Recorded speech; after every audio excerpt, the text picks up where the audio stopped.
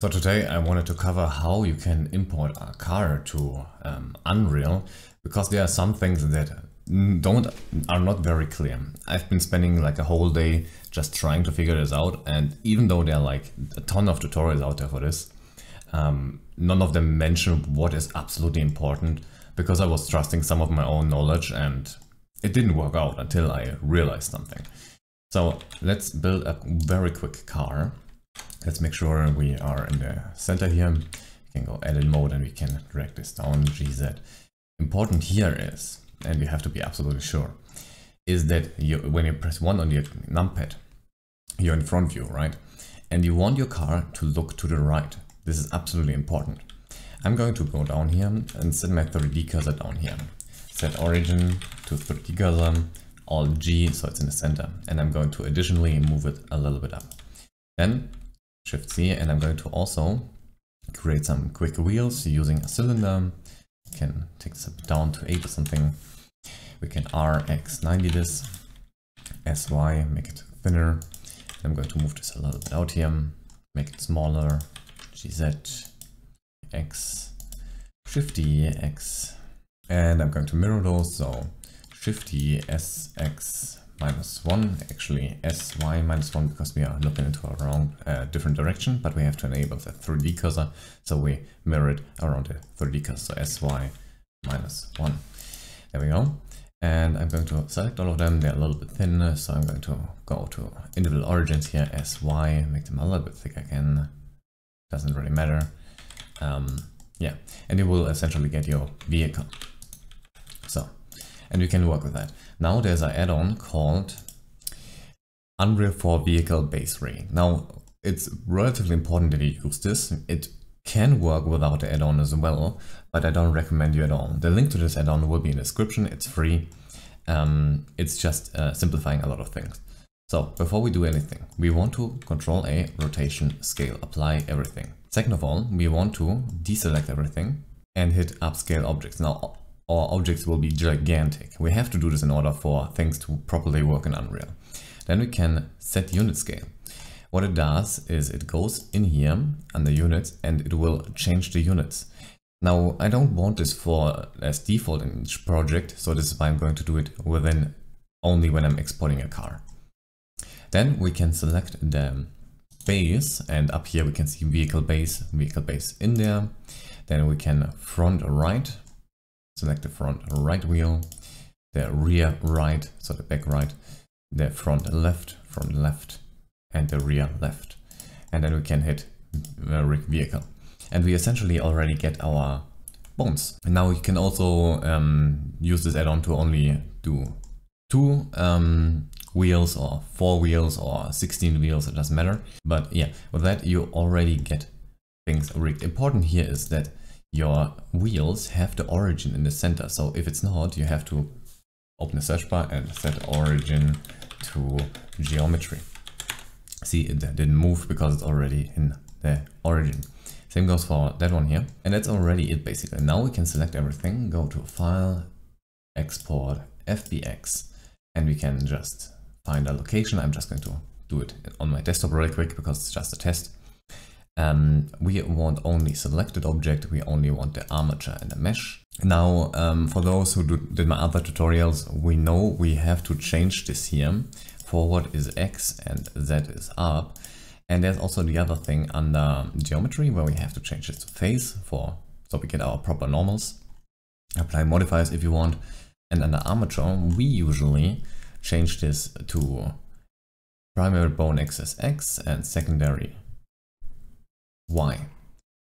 So you shouldn't change the bone orientation. I did this here and I'm going to fix this later, but I want to save you that little error I made there. Just stay with the default orientation for the bones. It's necessary for things to work in this specific case, even though normally for characters you would change them. And we don't want to add any leaf bones. Now we can export this, already exported. Now we can go to Unreal and I'm going to drag in my test car. We got a lot of stuff here. Make sure scalable mesh is checked, import mesh is checked. If you don't have unfold this little arrow here. Here's this threshold, which I usually change to 0, 0, 0, just because I know my topology. We want to create a physics asset. We don't have any animations, we don't need this. And the rest should just be fine. Import all. We can take a look here.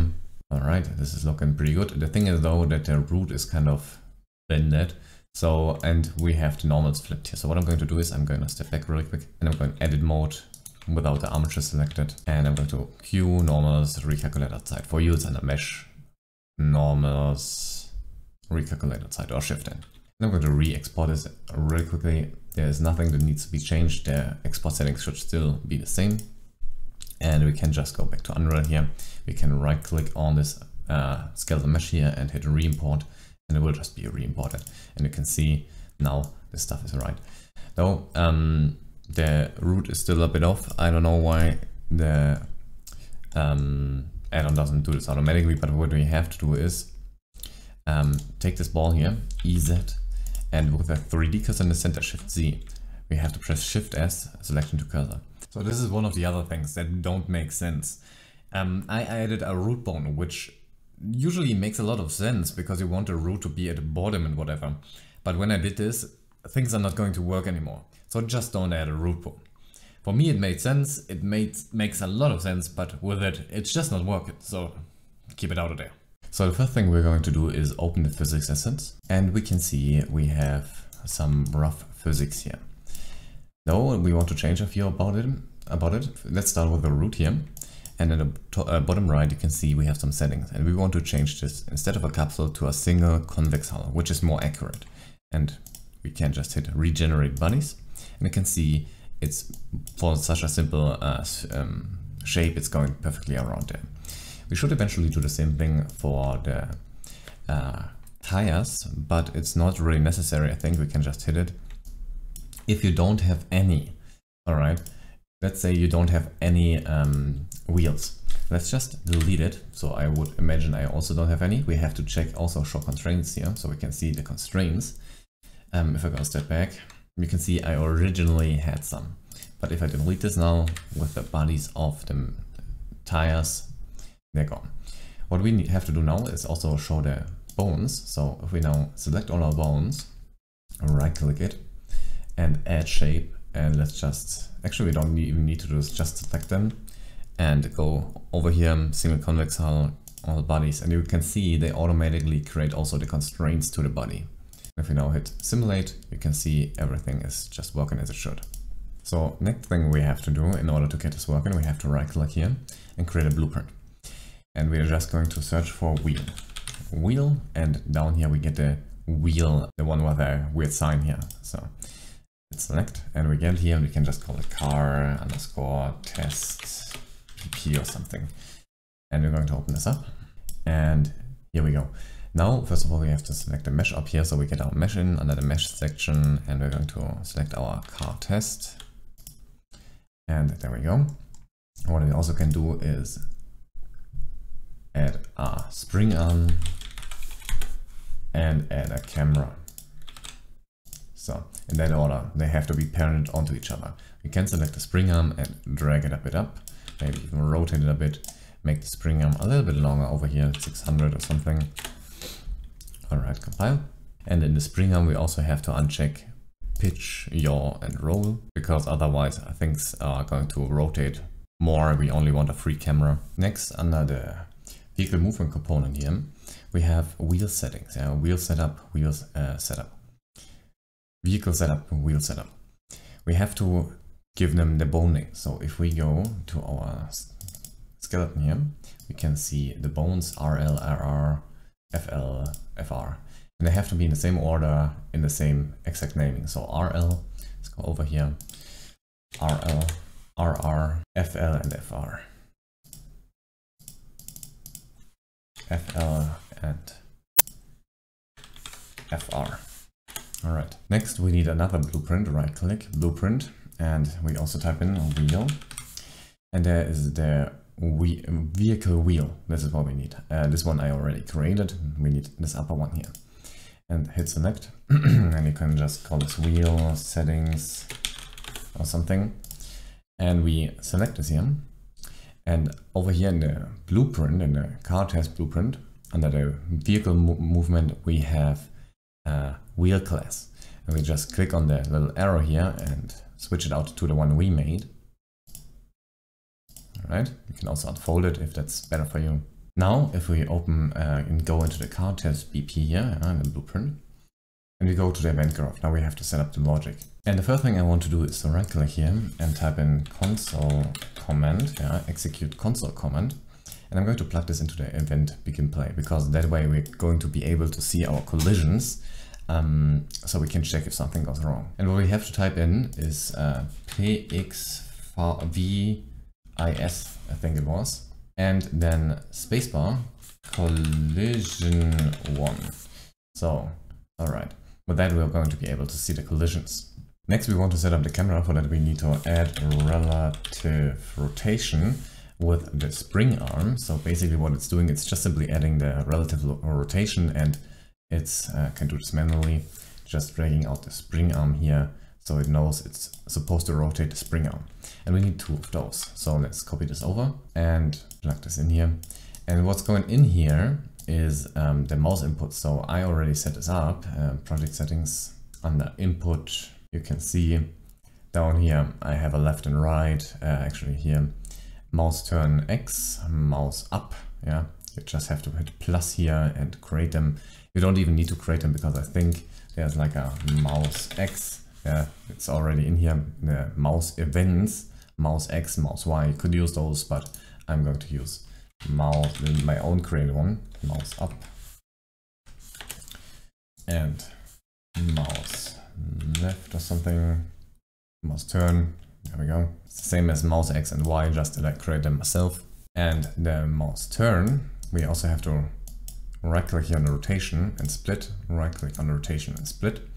Plugging this in here, and this in here, just for your visual representation. I can also use mouse X really quickly, wrong one, mouse X, mouse Y. So basically those are the same, just that I create my own. And we're going to take the mouse turn and plug it into the yaw Z, and we're going to take the mouse up and plug it into the Y. Now if we want to test this, you have to go to the world settings over here, and here default pawn class. Currently I have none in here. I'm going to select my blueprint, my car test blueprint, and I'm clicking on that little arrow here so it's in there, or you unfold it and search it. And if we now hit play, you can see we get our car. We cannot move, but the camera is moving around. For me, the mouse direction is inverted, so what I have to do is probably not inverted if you use the mouse Y, but for me here it's inverted, so I'm just going to use a multiply -1, just so it's going for me into the right direction. Actually, I think I inverted the wrong one. So, there we go. Now my mouse is working properly. You can also see, we see the collisions and everything. Now we want to be able to move. For that we need the set throttle, and we need we can drag this out from here because all of them need to be connected to the vehicle component. Set handbrake and steer. So steer is, well, steering left and right, and throttle is how fast you, it's the forward and backwards movement, right? And for that, under the edit logic settings, under input, I've also set them up. I have a space bar set up for jump. Probably should rename this. I have a left and right, here AD, and a back and forward, WS, W being 1, S being -1, A being -1, D being 1. So I can just get those forward, backward, left, right, and in my case it's just still called jump. I just should call it probably spacebar or something. And the forward backward goes into the throttle. Let's move the throttle up here, and the axis goes in there. Then we have the steer, the left and right. Plug this in here. And the handbrake is a little bit different. When we press it, we want to create a handbrake, and if we release it, we don't want a handbrake. So like that here. But we also have to plug in a vehicle movement component. We can also show you uncheck new handbrake in the second one. So whenever you release, you don't have a handbrake. I seem to have forgotten that here. So hit compile, and if we now press play, we should be able to move, though you can see my bone rotations are wrong. My collisions, yeah, you can see them, they look clearly in the wrong direction here. Yeah. The reason for that is what I usually do when I'm exporting from Blender. So select everything, edit, export, FBX. What we did is under armature, change this axis here to the default ones by Unreal. Though apparently the add-on already changes the direction. So what we need is the default, return to default, right click, return to default. So primary Y, secondary X, and we export this again. And we go over here onto the purple one and re-import. So if we now hit play, we will see that our collisions go into the right direction and we can already move around. So when you use this add-on, apparently we shouldn't change the bone axis. Though you can see our back wheels, by the way, one thing here, if we go to the settings here, the wheel settings, there is this shape radius, which we can make bigger for now. Let's make like a 75 so we see it. Hit compile, play, and we can see they're relatively big and the collisions work properly. Two things here. First of all, we can see our collisions here are pretty wrong, so we can fix this very easily by just going into the physics asset. As always, when you change the mesh. And we can just select the bodies here and regenerate. And now those are fixed. If we hit play, you can see they are properly done. And the other thing is that we also steer with the back wheels, which we don't want, right? We don't want the back wheels to turn. So this is in the car BP. This is in our car test BP, in the vehicle movement component. And where it says rear left, rear right, we just have to disable steering, right? Compile.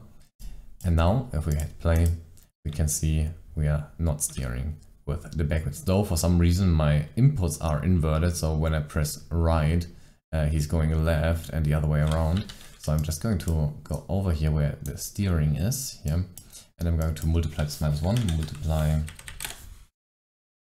-1, and we plug this in, compile, and now everything should work just fine. Now obviously the collisions are a little bit big just because I wanted to show them. We can probably make them a little bit smaller. The way we can figure this out is if we go over to Blender, select this one here, in the N window, here, right, under item, we can see the Z radius, which is 0.72, and we want half of it. So basically 35, 36. So in the wheel settings, we're just going to type in 36 and we hit compile and play, and it's going to be pretty accurate actually. And we can see we are driving. All right, and we also have to check the collision for the route because we changed it in. So just regenerate really quickly. And I wonder if it's the low FPS. What I'm going to do is go back to the car BP and I'm going to uncheck the execute command here. We can see everything is already running quite a lot smoother, and we also get less jittery because we have more frames. This is that was the reason. So one last thing we can see when we hit play, our wheels are not moving, right? They're not turning and whatever. For that we have to get an anim BP, so animation blueprint. And what we have to do here is select the vehicle anim instance. This is pretty important because otherwise we don't get access to certain nodes. And then our car test here, skeleton, okay? And we can just open this up here. And we really only have to do one thing in here, which is get a wheel handler. And we're going to plug this in here. We get a converter, pretty nice. And we have to get a mesh reference pose. And we hit compile. And now we should also get our turning wheels. We don't get our turning wheels because this animation blueprint currently is not in our blueprint. So we have to select the blueprint and go to the mesh. And under animation, it's not set in there yet. So we have to put it in here. And now things are going to work. And you can see we are rotating our wheels and stuff. There's obviously more we can adjust just to get less or more control over it. It's probably also a little bit because my vehicle is so squarey. Yeah. For example, if we wouldn't want our wheels to rotate as much, what we can do is in the wheel settings, there is a steer angle, and 70 is quite a lot, so 45 might be a little bit better, makes more sense. and now we shouldn't get as much steering. You can see in the set handbrake, I accidentally checked it on both, make sure it's only checked on one. So there are quite some more options which we can use in the wheel settings. First of all, the shape width, I guess, the mass, the dampening, here the suspension, the brakes we can change, and in the car BP, under the vehicle movement component, we probably have also quite a lot more. So let me just make this big here. Let's look through it really quick. Sockets, vehicle setup. Now here obviously we have the tires and the mass of the tires. We have the inertia body scale, which is basically what it's referring to is when one wheel moves up, the rest follows. Yeah. So inertia body scale is the fact that when one moves goes a little bit up, the rest will follow as well. Obviously we want it. We can adjust this here as well. Steer setup, here we can change the curve of the steer. So basically how fast we can steer. So I guess if I would drag this all the way down, let's just see. I can basically, it takes me forever to steer. If I'm standing still, driving and then to the left, it's taking forever to like go this direction. If I'm changing this a step back here, I can immediately steer basically. Here we have the max RPM, the max rotation per minute, I guess. Let's put this all the way up.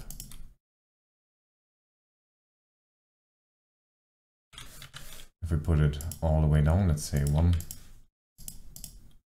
Yeah. 1 rotation per minute. You get the point, right?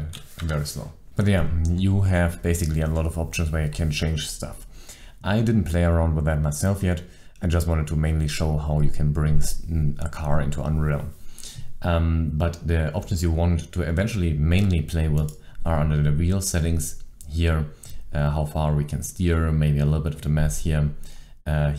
We also have like some options, and over here in the wheel setup, vehicle setup, inertia body scale. Maybe avoidance is interesting, not sure about this yet. The mechanical setup definitely, and the steer setup. So I'm going to redo this really quickly, and I'm going to do this with my proper car, so I'm going to delete all of that out here.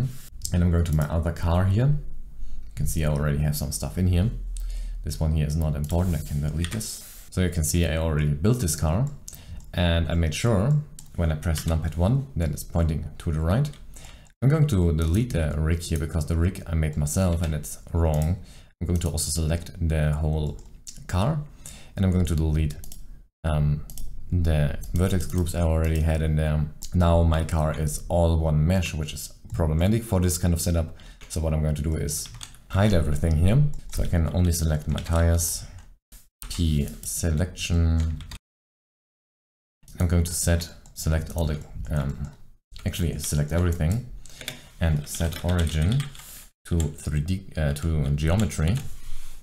And now the tires will also have their origin in the geometry. So if I rotate this, you can see they're rotating around themselves. So now I'm going to use the vehicle setup again, the vehicle add-on. This is going to be the base. So select the base, rear right, front left, rear left. Now we have to upscale objects, set unit scale, zoom it out, rig vehicle. And we get our rig here. Now I can select everything, file, export, FVX. And I want to only export selected objects. Only armature in a mesh, X forward, Z up, under geometry face for exporting our normals, armature, and here we want to have the default, make sure of it, no leaf bones, we don't have animations, and we can export this. So since I already set everything up here, I'm just going to right click and re-import with new file. And if I take a look here, everything looks just fine. One thing I have to do is select my car blueprint and put it as a default pawn class in here. I'm going to check the physics asset. Apparently I have no physics asset here, so probably need to delete those bones here. Then I'm going to select my root. First of all, single convex hull, add bodies. There we go. Selecting all the tires, single convex hull. And there we go. Let's also show the constraints really quick. We got constraints, all right. And hit simulate. It's looking pretty fine. Then I go into the car BP, where I already have set up the logic for the handbrakes and whatnot. In the vehicle component, I have the wrong bone names, so we need the right bone names here. I need the RL, RR, compile. Let's take a look here. And there we go. Apparently I have only the back tires are steering, so I need to go into the vehicle movement component, and here the FL and the FR are not steering, so we have to change this, and there we go. Now the front ones are steering. They're inverted for me for some reason again. So under steering, multiply -1. Also they are a little bit big, right? The collisions are pretty big here. So what I'm going to do is open the settings, full, and I'm going to take a look inside my blend file here. How big is that one here? It's around a 0.7, so 3.5 might be fine. 3.5, compile, and we get relatively, it's a little bit too small, I guess. Did I do something wrong to the back left?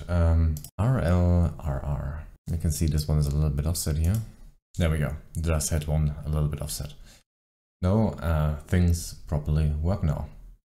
And we get a moving car. Just with a little bit of low FPS here. But even then it's seemingly properly working. So what I'm going to do now is, like I did before, I'm just going to unplug this here in the event begin play, because then we get some solid FPS again.